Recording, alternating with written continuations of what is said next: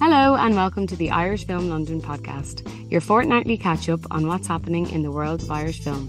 Stay tuned for the latest Irish film news and interviews with some of the best names the Irish film industry has to offer. I'm Niamh Brannigan and I'm joined by Gerry Maguire. How are you this week, Gerry? I'm very well, Niamh, thanks. What do you think? New intro? Yeah, I like it. Okay. Let's use it. All right, well, in this week's episode, we'll be sharing Gerry's interview with Emily Watson, Toni O'Rourke and Shane Crowley from our St. Patrick's weekend preview of the new drama God's Creatures. How did the weekend go, Gerry? The weekend went really well, yeah. So God's Creatures was one of 5 things that we showed last weekend. We were literally all across London and it was a bit of a hectic time for us. But you don't make life easy on yourself, you guys, the IFL team for sure, being so spread out across the city. We push ourselves a little bit, yeah, but it was worth it. We were in Riverside Studios in Hammersmith on Friday night for Lakelands. That was great fun. We hooked it up to the Kiln in Kilburn then for Clouded Reveries with Ciara McCormick and Sharon Woolley. Saturday we were in the Garden Cinema in Covent Garden for a screening of 8 shorts. God's Creatures was Saturday night and it was Anne Colleen Kuhn up in the London Irish Centre on Sunday. Most shows were sold out. It was really good fun. I guess I should say thanks to everyone who came out and supported us and enjoyed those events with us. Yeah, we're kind of in rap mode now at the minute. That's like at the last of our 3 festivals from November, February and March. So we've got a big gap now before we go back into festival mode in November. But we're not resting on our laurels. There's some more screenings coming up this summer, and the first of those have been announced. We've got some screenings of North Circular happening across the country in late April and May. The first of those dates are on sale around the country now. So we're at the Tyneside Cinema in Newcastle on Friday 28th of April, Glasgow Film Theatre on Saturday the 29th, and the Cameo in Edinburgh on Sunday the 30th. Luke McManus, the director of North Circular, is going to be doing a Q&A at all of those. So if you know anyone in Newcastle, Glasgow or Edinburgh, you've got to let them know about that. You can just head over to irishfilmlondon.com/events to find the ticket links there, or look up the cinema website for each city. Tell a friend to tell a friend, and yeah, we'll see you all there. Amazing. We're going on tour again. We're spreading ourselves, so that's really, really cool that more people will get to see Irish films. I feel like it was probably a special night with people watching on Colleen Kuhn, because I feel like it's hard to find over in London, whereas it's in like every cinema here, you know. Yeah, there's less and less screenings of it on the big screens now. What was really nice about The Quiet Girl was it was in the community centre. It was in the Irish Centre in Camden, where like a lot of people have come across and taken part in the services that they offer, like passport services and housing and, you know, crisis management stuff for the community if it comes to that. And it's a bit of a hub. So the audience there was like, it was all our people in a way, you know. It feels kind of funny to say that, but yeah, it was a good event. It was an absolutely packed out house. So amazing. Very, very cool.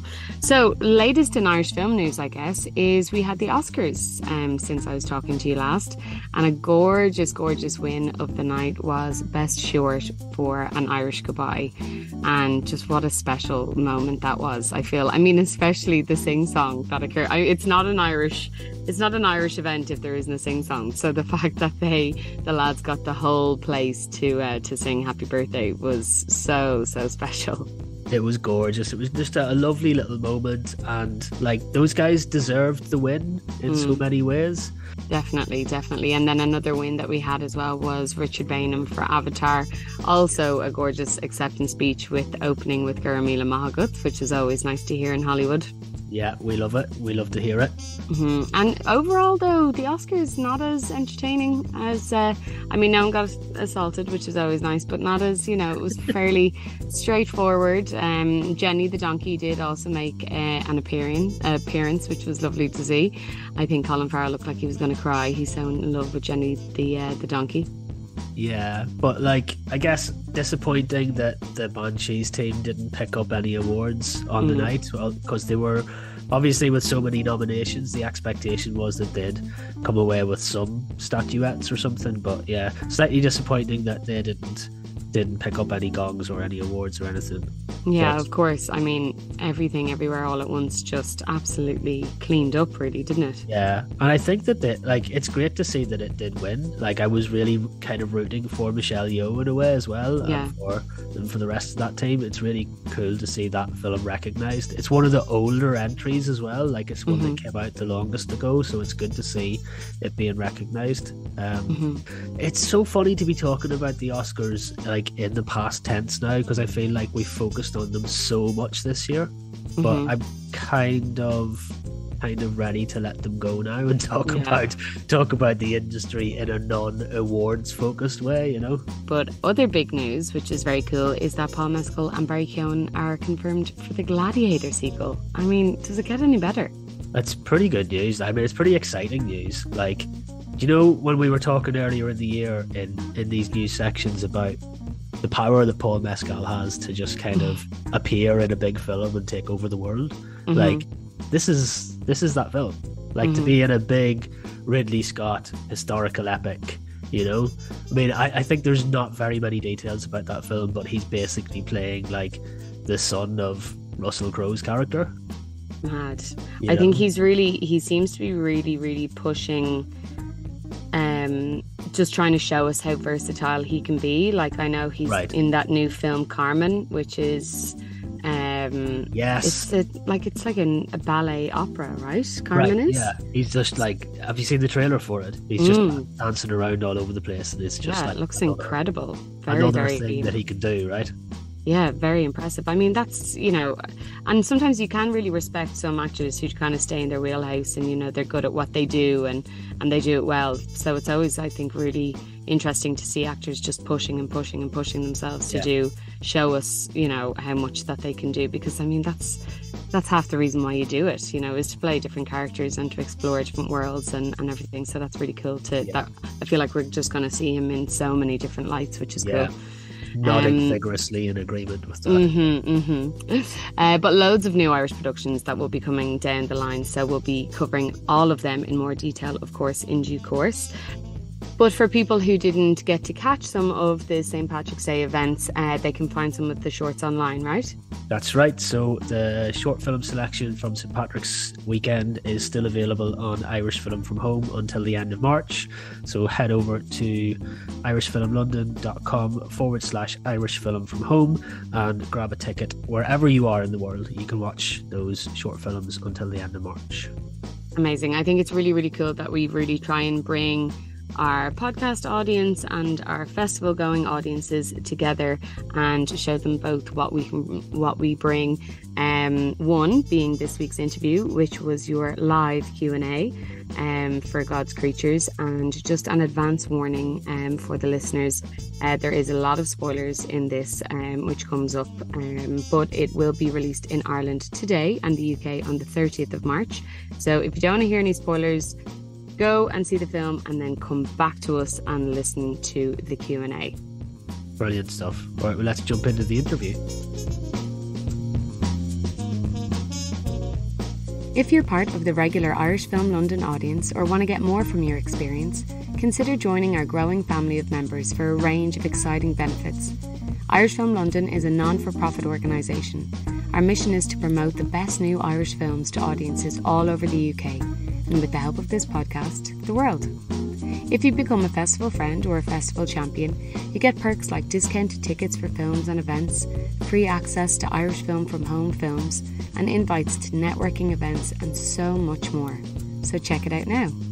Another way of supporting IFL is heading over to our Ko-fi donation page, which you can find at ko-fi.com/IFL podcast, where you can chuck us the price of a cup of coffee, or even better, a pint.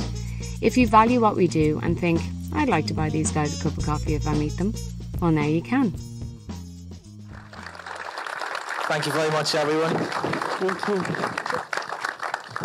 So my guests I was going to say the guests need no introduction, but I've already introduced them at the start. But yeah, if you could please welcome back to the stage Emily Watson, Toni O'Rourke, and Shane Crowley.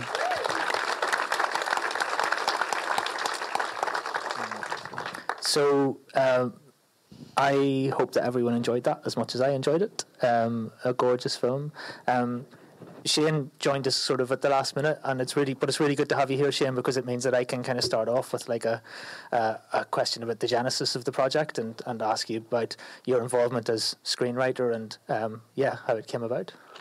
It came about with me working in a restaurant in Killarney, and my friend Fola, who's the producer of this, was nominated for an Oscar for a short film that she made. She was producing, and she was looking at coming up with this slate of projects, and she pitched this idea to me about this oyster fishing family, because her family are oyster farmers. You know, we both grew up in the same environment in County Kerry, where the kind of film is set. So yeah, she pitched that to me when I was, serving plates to people. I had no experience in writing really, so it was a bit of a leap of faith. So that was in 2013. Wrote that script, which was more like a family drama. But then, over the course of 8 years, we kind of layered it up, into the kind of more, the not political piece that it is now. But I suppose it took a long time, of development. Yeah, and at what point did Anna and Celia? They came on in 2018, I think. So when we had the kind of the genesis of this idea about the mother who lies to protect her son, we had that kind of we were looking at, there was things happening at home that we wanted to reflect in Kerry, like these kind of instances of cultures, choosing to defend the assailant in sexual assault cases rather than the victim, and re-victimizing them really to a certain extent. And we, being adults and having a relationship with that world, were very uncomfortable with that and ashamed of it. So we thought we wanted to investigate that in the story that we had about these oyster farmers. So when we started doing that, we got funding from Screen Ireland that allowed us to kind of commit to it. And then when we got that script ready, Anna and Celia read it, I think they said they both sat together and read it in one sitting, and immediately, they were our directors. So Brilliant. It's like many projects that are coming out of Ireland right now. It's set in a gorgeous landscape, and it makes great use of the place that it's in. Emily, what was it like to be shooting in this windswept place in Ireland? Well, we shot this film during COVID, so we had the coast of Donegal pretty much to ourselves, which was an extraordinary experience. It's an hypnotic, magnetic place, as I'm sure you know, and it was a huge part of the work that I did to become completely sort of sucked into it. It's a very powerful part of the world.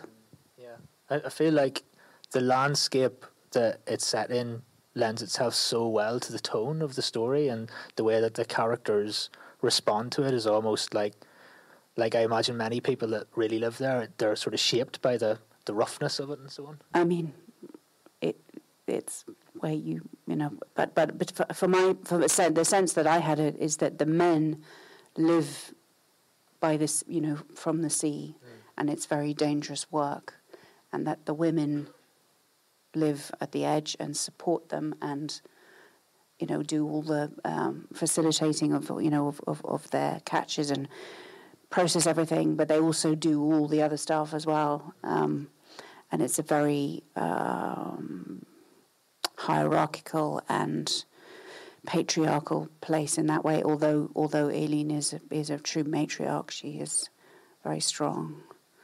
But it's a place with sort of ancient baked in structures of intergenerational violence that's never talked about, and and I think probably within this audience, this speaks to many women's lived experience in some way.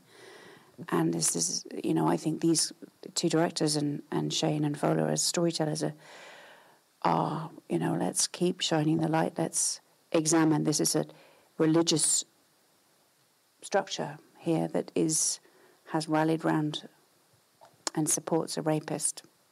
What's wrong with that picture? Yeah. You know, it's but yes, you're right. The sea is absolutely at the front and centre of that. I kind of went off point there. No, but thank you for doing so. Because I do want to ask you about your character and about like becoming a character like that is like it's such a there's so many aspects of that mother figure that are familiar to me as a man who grew up in Ireland with an Irish mammy, you know. But there's you know, there's so much of it that's captured in such an authentic way. So I'm curious to ask you about the character building sort of side of your I think, yes. I mean, as you can hear, I'm a nice middle-class English girl. I have a very slightly nasally, heady, slightly annoying voice. And it felt like a very long journey. It was a script that I read and went, oh, you know, it felt incredibly authentic, but it didn't feel like a world that I knew at all, and it felt I had a long way to go. I worked with a dialect coach, Neil Swain, who was, you know, and I learnt it like a nursery rhyme very, very, very meticulously, and you feel your centre of gravity kind of shifting without you realising in that process. But it also was partly to do with the landscape, because Aileen is an animal, really. She's very she you know, she's like a cat, and she will swipe. And you know, the scene where she lies, it's so instinctual and so immediate. Yeah, it's she doesn't think twice about it. She knows that she has to say what she says in that moment. There's no two things about it. Whereas Toni, your character is almost like the moral compass of everything that's going on. You're a little bit removed from the action because you're a new mother, and you're sort of any time I see you on screen, you're talking so much sense into everyone. And yeah. Yes. Yeah. I think for me, the first time we meet Erin, she's the first person that brings up consent for me, and that is related in what she says about not teaching your sons how to fish. To swim. Because they fish, thank you. And I found that was actually something I didn't know about, which is, does that still happen today? Or is that Yeah, they do teach fishermen not to swim because they're less likely to jump in and risk their lives at the surface of someone else. Yes, so that for me was fascinating, and I feel we have the same ideology when it comes to teaching our children consent, in particular our boys. We are afraid that if we talk to them about sex or even introduce the idea of what consent is, we'll be putting ideas in their head in the same way that we're terrified to teach these men to swim in case that they will ever actually need it. And Erin sits down and goes, well, that's bullshit. And I'm not going to do that. And the first thing I'm going to do is teach this small boy to swim. And I think that's her first act of defiance. And as we learn, or at least through rehearsals with Shane and our two gorgeous directors, we spoke about what is Erin's past to get her to that point of speaking the truth. What I would also say, yes, the sense in that moment, that moral compass that's going, that's not the truth though, Mum. We don't know what Brian has done, but what we do know is that he wasn't with you that night. Yeah.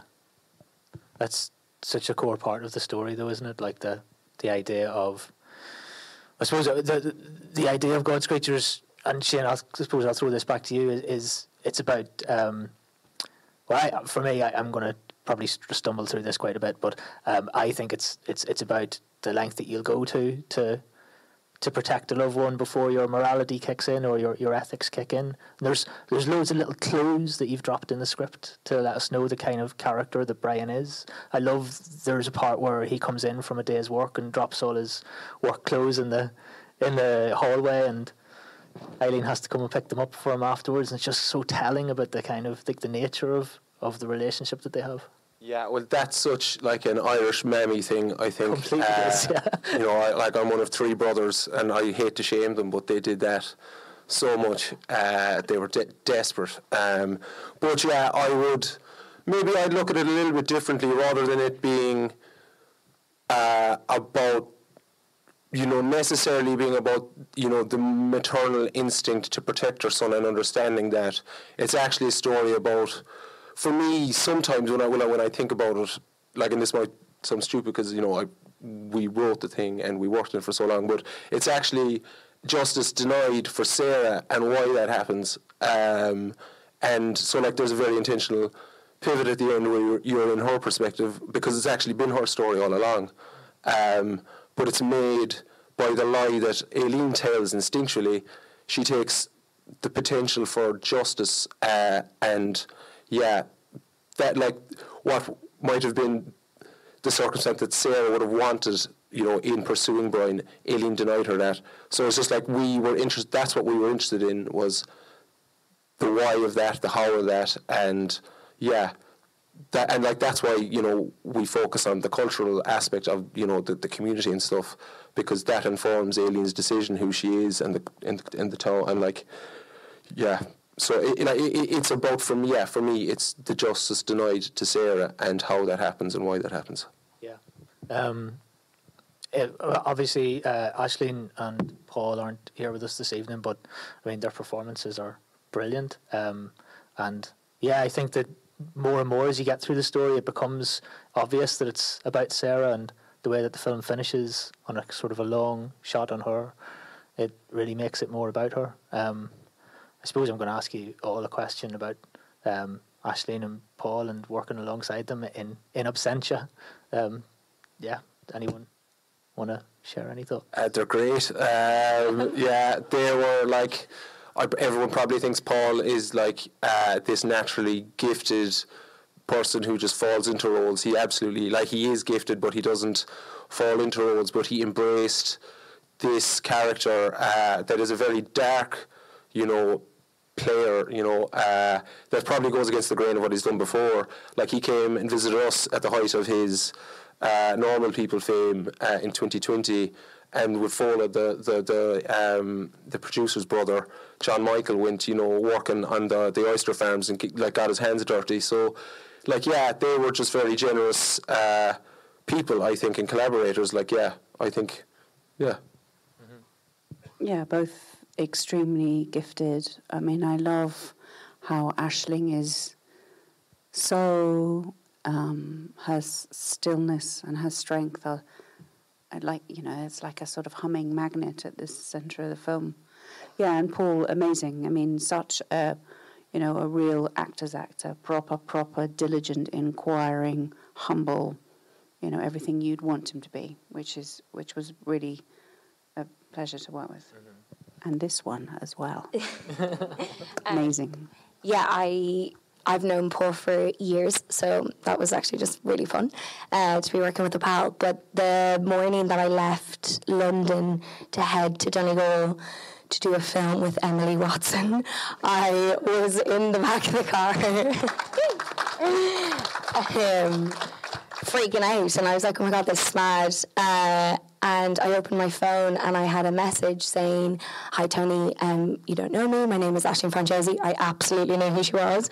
But she was like, we're going to be working together. And I just wanted to say hello. And I was like, and I just knew in that moment that wherever I was going, I would be held. And that has stayed true. And she's now one of my best pals. And we're all together. Our first day all together after we'd been in isolation for a week, everybody in different places rehearsing on Zoom. And these two girls, I thought they'd known each other since birth. They were like a pair of seagulls. Yes. Very hyper seeing each other in the flesh. Because it'd been a week of like speaking in isolation, and we'd done FaceTimes, myself, Paul and Ashton. We did. Emily actually got on those FaceTimes by the end of it. I got you on those a couple of times. But before that, obviously, I wasn't calling Emily Watson on FaceTime. So, yeah, we were in isolation. So when we all did get together, we were just squealing for the whole day. And how long did you all spend together in this, like, sort of COVID shooting environment? In It was 9 weeks. Yeah, longest I've ever been away from my family. Oh. Yeah, it was very, very intense for that reason. Yeah. Wow, I can't imagine it. I didn't do any production during the whole, like, COVID period, but so I only hear stories about it, but it does sound like a really intense period for all that kind of stuff. As I like to always do when I run out of my own questions, I would like to give everyone in the audience an opportunity to ask their own questions. I think, although I can't see very well, that we've got a roving mic somewhere. Yes, I can kind of see it at the back. Does anyone have a question? There's one down at the front. Oh, can you wait for the mic so we can... Thank you, so we can make sure everyone can hear. That was very good projection. Yeah, it was. Second row, white cardigan. Thank you. Thanks, Abby. Hi there, I'm Paul Cooney. Very Irish name, hopefully you agree with that. No, I just wanted to say it felt so much more Irish than another recent film based on the sea. Yeah, I just wanted to say it felt more sort of real Irish. I know that did very well, but I just wanted to, just share that with you. Thank you. Oh, thanks, Paul. Pleasure. Thanks, Paul. Yeah. Cheers. I think I did see another hand go up just back there, and I'm going to slightly favour this side of the audience because I can't see you all over here.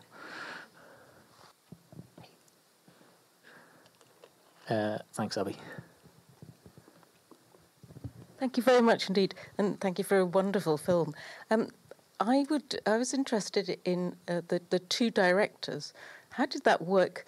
Well, why did you decide that you were going to have that there would be two directors, and how did it work, and logistically as well as in storytelling and working with the actors? They come as a package. I mean, they are joined at the hip, inseparable. And it was amazing, actually. It was really, really amazing. They're incredibly so cool, these two young women from New York. They're very, very quiet and very, very powerful. They don't say a lot. They had the Irish crew absolutely eating out of their hand. Mm-hmm. And they would... You know, I don't know what everybody's idea of a film set is like, but this is how they would say, "Could I trouble you to move the chair?" You know, it was the way they worked with everyone. It was absolutely beautiful, and full of respect, and very much based in the ethos of what this film is. But they would go after a take. We did a take. One would go to camera, one would go to the actors, and there'd be a little bit of whispering and then we did go again, but it was never the same one. They were absolutely interchangeable in what they... Yeah, it was remarkable, actually. That's a very good question, and thank you for asking it, because in having you all here and being a little bit sort of nervous to be sat next to Emily Watson, I have sort of glossed over the idea that that Anna and Celia are such a huge part of this project as well. Yes. They work really closely on the script as well, like as in we brought them in at a point, where we needed, the director's voice. And, I went over to New York and spent 10 days with them. They came to Ireland for, 3 weeks as well, and just got to know and feel the place. They really dived into it. They were on the project for 3 years before they shot it, Yeah. Wow, that's a long time. Long time. Thank you. Can we get a mic across there? I have a mic. So thank you for the film. It's really interesting. I just wanted to find out about... I'm more interested in the culture and how, in a patriarchal society such as that one, women often collude in their own downfall, but they're not aware that they're doing that. And I'm just wondering if these sorts of films are shown within that culture, and if these kind of discussions are being had around things like... consent. Film opens in Ireland Yeah. Today, next week. I think, or next week. Today week, Friday or the 24th. So and that's probably, I mean, for me being from Kerry and that part of the world that I do love, like, it's like I'm very proud of the fact that it's going there, and to get people to go out and watch it, because it is, I hope that they get uncomfortable and it gets people talking and it creates conversations in pubs, in homes and stuff like that. Because, like, I was home there. I live in Edinburgh, and I had to fly from Edinburgh to Kerry, from Kerry to London to get here because of the trains. And I happened to read the front of the paper, the local paper, and there was something very similar again, like a historic case. And thank God that the woman pursued and got her justice. And I think things are changing. I'm very proud of the fact that this is hopefully going to make people uncomfortable back there. I'm afraid of going back there, but yeah. Fair play, and thank you. That's a very insightful question. Do we have any more? There's one over here. Thank you. Sorry, I am really struggling to see you all. Thanks. Emily, I'm going to ask you. Hello, Majida. Hello. Actually, I wanted to ask, there's a real sense of foreboding in the film all the way through, and I think a lot of it is played out on your face. And one of the things, I've actually watched it the second time now, and actually I noticed how much was revealed very early on in terms of the tension and your unease when Brian first walks into the scene. How do you decide how much to reveal when? So I guess it's a question about process. Very good question. Very good, thank you. I think we worked, all of us together with Celia and Anna and Shane and Fola, on a very clear sense of what exactly had happened in the family prior to this story, so that there had been some kind of violent incident between father and son, and he'd left, and that he had been always the apple of my eye, and always, in a way, too much loved, and had always felt that he could do anything, and he could abuse that relationship. So, in a sense, all that is there, but she doesn't want to ask too many questions. She doesn't want to crack open the lid, because then everything might fall apart again.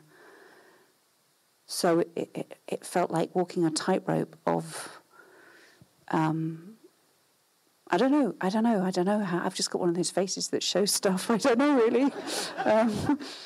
You just do all that work, and hopefully it's also about how they look at you.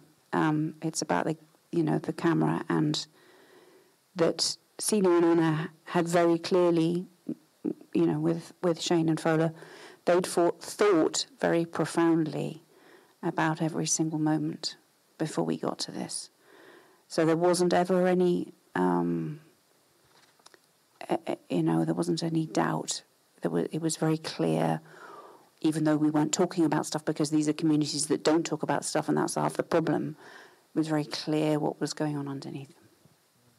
There's a sense within that dynamic between Aileen and Brian that there's a lot of trust. Well, there's an issue around trust, perhaps, between the two of them. That, like, your character is desperate to trust him and can't let go of It's that. almost like I just really want him to be my friend. Right. I want him to love me. I want him to stay. I want him, because he lights my life up. He makes me feel, alive. And I don't want to do anything to jeopardize that. Yeah. There's something very maternal about that instinct. There's something very off, isn't it? It's very off. Yeah, and very true to mother and sons, Yeah. I would say. And quite, off. An odd relationship to witness on screen. And frustrating when you're sitting there as the daughter going, I'm here. Yeah. Yeah, I showed the film very early on before it was finished to my own daughter, and her favourite scene was when Erin says, no, the world's not turned upside down, it's always been like that, it's just you're the one that's turning. Yeah. I think that her the character of Erin is so insightful to tell us where we are in the story. It's brilliant. Yeah, I think we can do another question, and I can see a hand up in the middle. If anyone has a mic. Thanks, Madeline. I have a question. I know that they said that the fishermen, aren't taught to swim. Do you think your character was able to swim and would have been able to save Brian at the end had she wanted to? That's a really good question. I think she yes, she can swim. And this is one of the points where I went into a very big conversation with Celia and Anna, because when I first read the screenplay, it was how does I'm a mother, how do you get to that place? And we talked a lot about it's a sort of bookended. At the very beginning, when he first appears, she's just been cradling the baby, and she sings to it, and it's like a prayer of, I wish my son was here. Please come, my son. And she opens her eyes, and he is standing there, and it's like he becomes her faith in a way. And so at that moment at the end, when she realizes that he is about to drown, she, in a good Catholic way, lets God decide. And it's a sort of moral framework that's really weird, but it's like another prayer. It's like I'm just going to see what transpires. I mean, what she should have done is not gone out to sea with him. She should have gone down to the garden and said, I lied. But there we go. Brilliant. We've got time for more? Yeah, cool. Let's do some more. I'm going to go for the one at the back who's had their hand up the longest. Yes, thank you. Can you put the hand up again? In the middle-ish. Thanks, Abby, you're probably closer.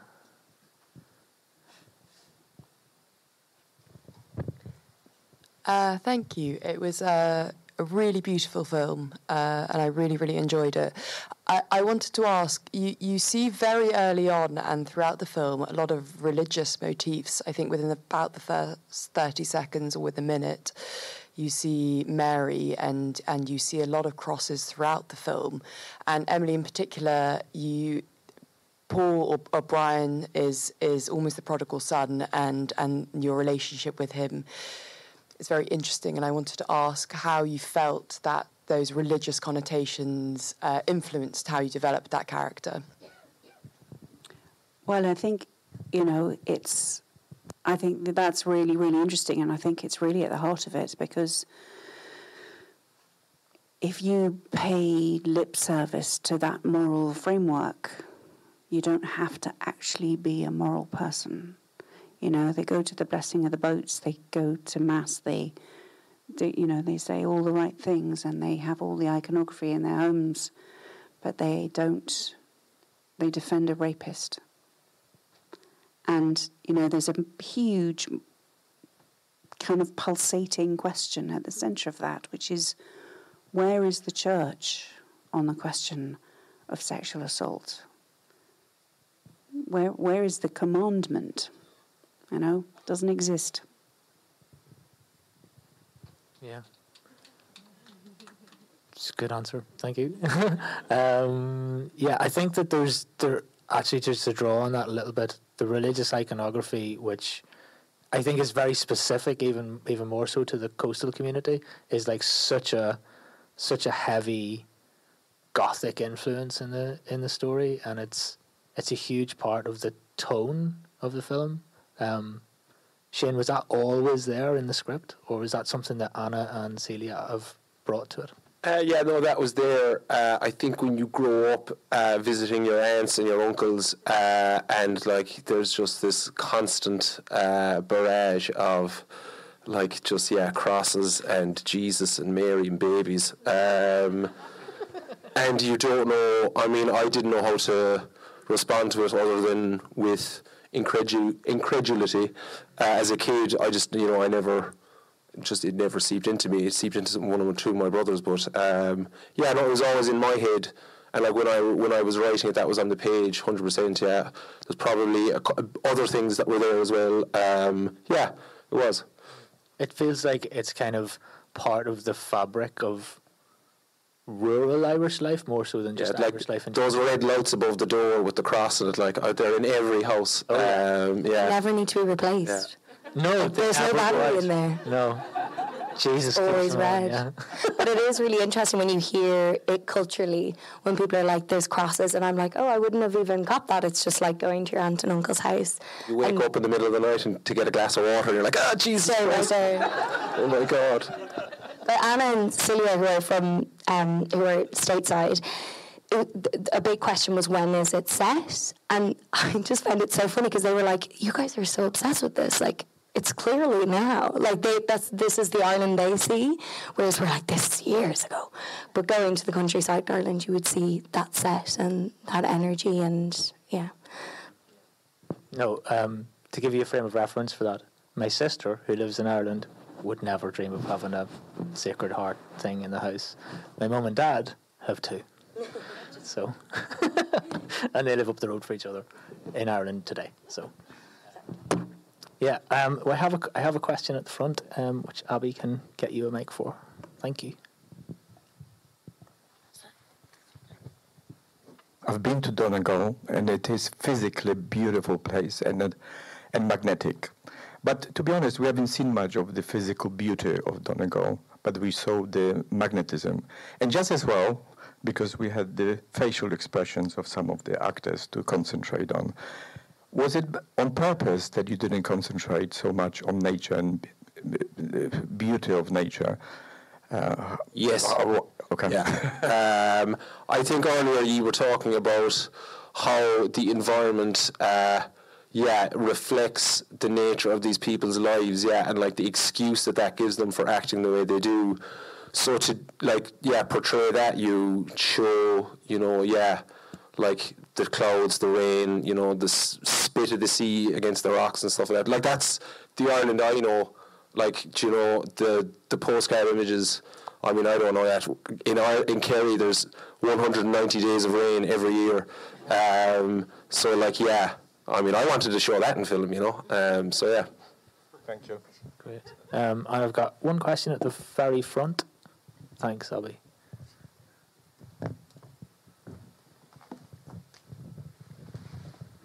Thank you. Hello. Thank you very much for first of all.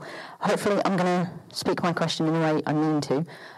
First off, the religious thing was really interesting because I didn't notice half of it, and I realised it's just I'm a recovering Catholic. That's normal, isn't it? So, and my question originally was going to be, so why wasn't there more religion? But of course there is. It's just baked in, and that's the whole point. My actual question, though, I don't want to be one of those. It's more of a comment than a question. Did you have anything in mind in terms of consciously avoiding cliches where Irish is spelt with an O, for instance? Yes. I mean, that probably is something that we just did anyway. Like, do you know what I mean? I don't think, could I be a cliche or could I be more of a cliche the way do you know what I mean? So it just came out the way it, I mean, that might sound really trite, but it just came out the way, I mean, the way I am and the way Fold is and the way Ellen City are as well and the way they kind of absorb the... It's real rather than for the tourists. I think so, yeah. Thank you. That's brilliant. Got one question at the back, Gerry. Okay, thanks.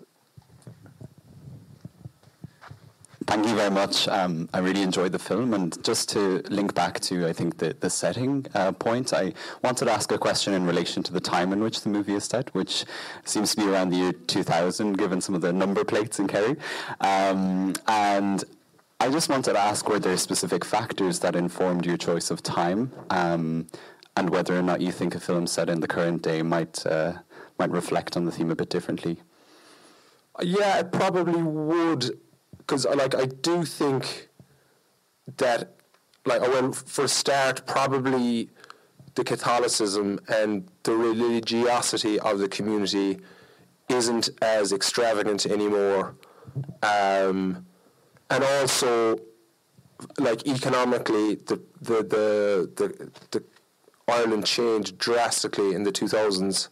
and every small village and town was changed utterly by that. So I think we made the decision to set it before the boom years of the Celtic Ireland, and like Brian was coming back into the world before that happened. I thought was important, or we thought it was important. So yeah, it's set in and around 2000. I won't say any more than that, as you can see by the number plates. And it's pre-phones, internet, having sort of changed everything. In terms of being able to deal with an issue like that. Yeah. Just not being isolated. Yes, very good, very good. Well, the film won't be in isolation much longer, because it's out in Ireland on the 24th, and it's out here in the UK on March the 31st, so 2 weeks from today. But it's been on a huge journey already. It was at Cannes last year, and it's been at loads of festivals and events and stuff in the meantime. What's it been like going on the journey with the film? It's been really interesting, actually. It's a film that provokes a conversation, and it's been interesting how that conversation is reflected differently in different places. Yeah. Well, we hope that the conversation can continue, and that all of you will go and have conversations about the film and tell everyone what you think about it. It's out in 2 weeks' time, so tell your friends and tell your friends to tell friends. And on your way out tonight, we are going to ask you to tell us what you thought of the event tonight on feedback forms. So my lovely volunteer team will ask you to fill in feedback forms or scan QR codes. Please tell us what you think as well. Can I say thank you to Picture House Central and Jill and Julie and everyone at the BFI for helping facilitate this event tonight. To all of you for coming and sharing your Saturday evening with us, and to my brilliant guests, Emily Watson, Toni O'Rourke and Shane Crowley. Thank you very much.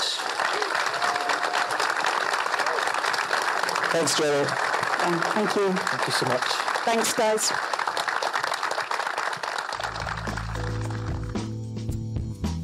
And that's it for this week's interview. Thank you all so much for listening. We hope you really enjoyed it.